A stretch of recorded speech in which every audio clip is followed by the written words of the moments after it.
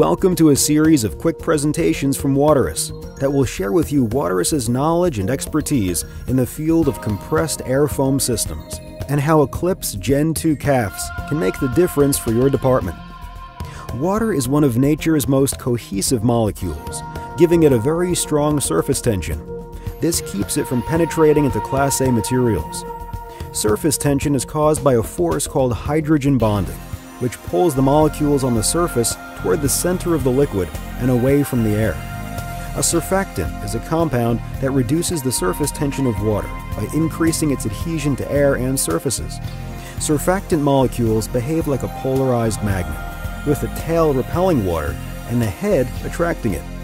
Conversely, the tail attracts carbon and the head repels it, making the solution carbon-loving.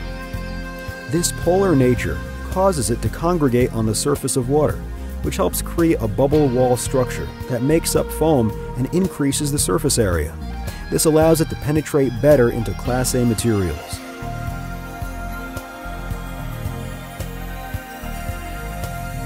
The increased surface area of water absorbs more heat, as only the outside surface of water does the cooling.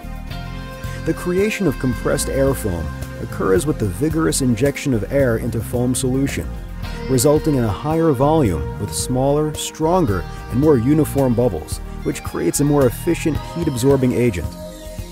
ECLIPSE Gen 2 CAF systems from Waterous have been engineered to precisely and automatically generate consistent, high-performance compressed air foam for Class A firefighting. In the following videos, we will see this science in action. Our next video focuses on the effects of foam on heat.